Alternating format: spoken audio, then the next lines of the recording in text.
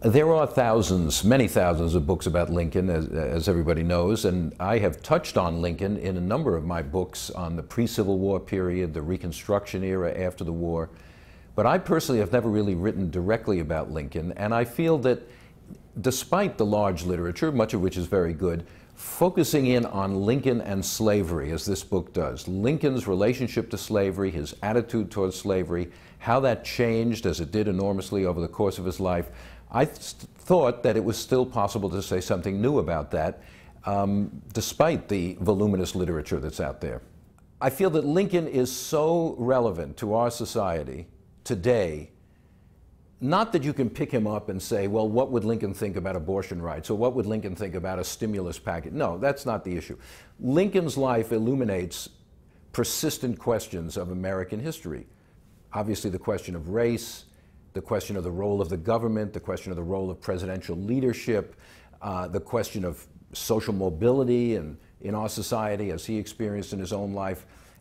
You know, there's so many aspects. He seems like the quintessential American in some ways, and that's why I think every generation takes a new look at Lincoln. So there's nothing unusual, perhaps, in me coming along and saying, well, there's 10,000 books on Lincoln, but I have something to say, book number 10,001. I don't claim that this is the final word on Lincoln, but I do think that Lincoln is always, in some ways, our contemporary. Well, we know that Lincoln grew up in very modest circumstances on a self-sufficient farm. His father, you know, held the family together but was not accumulating any significant amount of money. But he experienced in his own lifetime what we call the market revolution, and he benefited from it. Illinois, where he grew and lived most of his life before the war, went through the market revolution. Lincoln, as a youth, takes goods to New Orleans on a flatboat. By the time he's becoming president, there are railroads crisscrossing Illinois. He's a lawyer for some of these railroads, and the state is becoming one of the major economic centers of the United States. Lincoln believes that this tremendous economic expansion offers opportunities to people like himself. It's the promise of free labor. And that heightens, the rise of free labor heightens the contrast between North and South, between free labor and slave labor.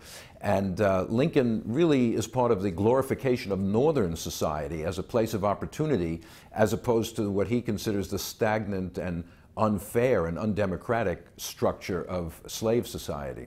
We don't know exactly what Lincoln read. I mean, we know what books he owned, but what he read, how it influenced him is not 100% clear. But there's no question that Lincoln was quite familiar with the global or the Atlantic anti-slavery world. In one speech, he talks about Wilberforce and Sharp, the people who led the abolition of the movement to abolish slavery, the slave trade in England. And his early plans for getting rid of slavery are very much influenced by what happened in the British West Indies. Gradual emancipation with compensation, monetary compensation to the slave owners, and some kind of apprenticeship system, some kind of transition from slavery to freedom. That's what happened in the 1830s in the British West Indies, and that's what Lincoln proposes in the early years of the Civil War as a way of getting the process of emancipation going, particularly in those border slave states that remain in the Union. So Lincoln was quite aware. He was a self-educated man, but widely read. He was quite aware of the widespread discussions and actions about slavery in the 19th century world. The problem with studying Lincoln is we know how it ended. You know, we know the story. Of course, historians always know the story, but it's impossible to free yourself completely from the image of the great emancipator. And it's very easy to follow from that, well, this was a guy who was planning to be the emancipator his whole life. He just was waiting for public opinion. In some of these books, you get a picture of a Lincoln who never changes. He's born with a pen in his hand, ready to emancipate the slaves, and waits for the right moment. This is totally unhistorical. The problem with that is it doesn't see the trajectory of his history, which is full of detours and maybe false paths. He ends up as the great emancipator, no question about it. But he doesn't just get there in a straight line.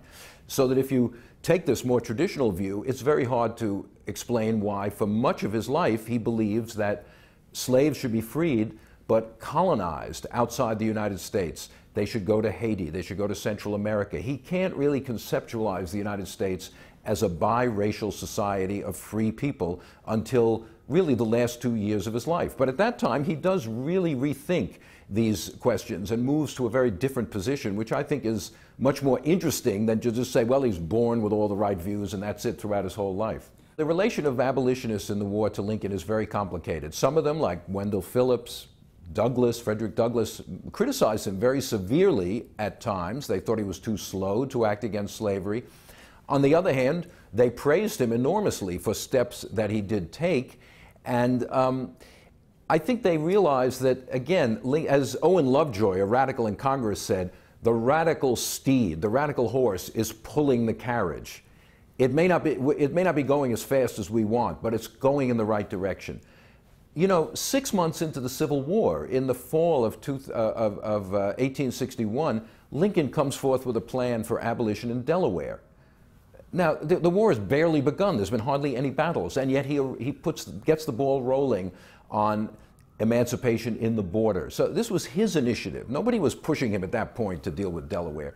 So I think people recognize this is a deeply anti-slavery person, and yet Lincoln felt constrained by the Constitution, by the political situation, by the war situation, and it was only when all those things came together and made emancipation seem like the wisest policy that he then, you know, strikes while the iron is hot, so to speak. People have drawn a parallel between Lincoln and Obama. Of course, when Obama was running for president, he kind of channeled Lincoln a little himself, both from Illinois, of course, and other things.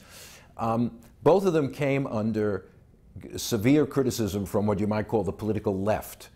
And they resented it to some extent, although I would have to say that Lincoln at least showed a kind of open-mindedness and willingness to listen to people. Abolitionists went to the White House. Lincoln talked to them. He knew what they were saying. His press secretary, or his secretary, Hayes, condemned them as Jacobins, but Lincoln knew that he and the abolitionists were, in a sense, in the same ballpark, even though he was not one of them. Once, in referring to radicals in Missouri, he said they may be devils, but they're devils facing Zionward. They're going in the right direction. They're going too fast for me, but we're on the same, we're in the same boat in a sense. I actually think one of Lincoln's most remarkable characteristics was this open-mindedness, willingness to listen to criticism, willingness to take criticism seriously. He didn't just invite yes men into the White House. He didn't say, I only want to speak to people who agree with me. He didn't surround himself with just a small range of opinions. Whether one wants to compare him to Obama on this front, that's a different issue. But I think Lincoln's open-mindedness and recognition that in a monumental crisis, you must be open to new ideas, I think that's what enables him to change and grow during the Civil War. Of course, historians don't like to pose parallels too closely between periods of the past and the present, although we all do it and others do it. Certainly appeals to prejudice, appeals to racism, appeals to ethnocentrism, appeals to anti-immigrant sentiment are very visible in our society today and certainly are not new. Lincoln in the 1850s had to deal with the Know-Nothings, a nativist anti-immigrant movement, which he never joined and condemned, but on the other hand, he knew that Republicans needed their votes, so he kind of worked with them behind the scenes in some ways as well. Certainly, the Democratic Party in the Civil War era was deeply racist and used what today would seem completely outrageous racial epithets and racial language to attack the Republicans, to attack Lincoln. This can yield political dividends at various times. Unfortunately, appeals to deep prejudice can sometimes win you votes. And Lincoln and Republicans, and this was one of the major obstacles to the anti-slavery movement. The deep-seated racism which was present in the North as well as in the South.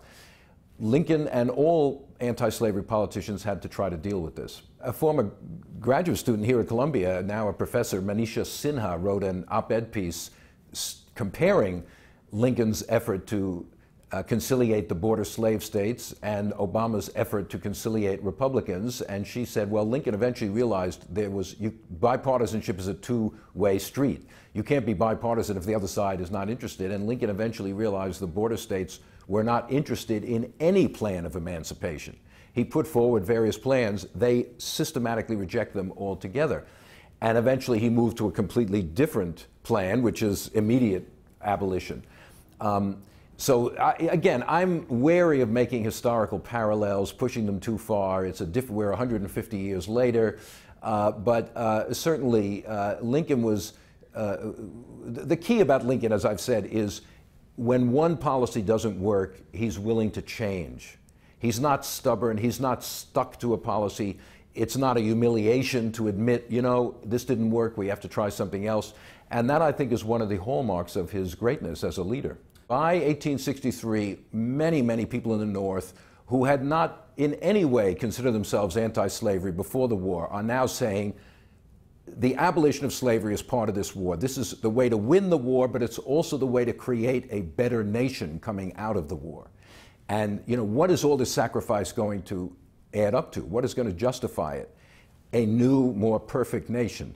So Lincoln is a brilliant writer. He has a command of the English language, second maybe only to Jefferson among our presidents.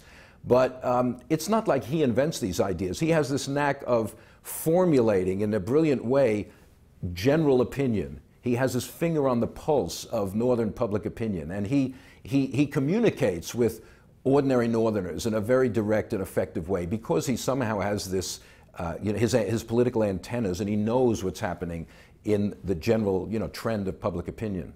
I'm always asked what would have happened if Lincoln had not been killed. Of course, we don't know, but I think it's a fair question. I think what would have happened is what happened during the war. Lincoln and Congress would have debated and would have fought, and they would have reached an agreement. They would have reached some kind of general policy on Reconstruction. It probably would have looked like what Congress passed over Johnson's vetoes in 1866. Civil rights for black people, maybe limited black suffrage, federal protection of the rights of the former slaves. It wouldn't have been as radical as Reconstruction will later become.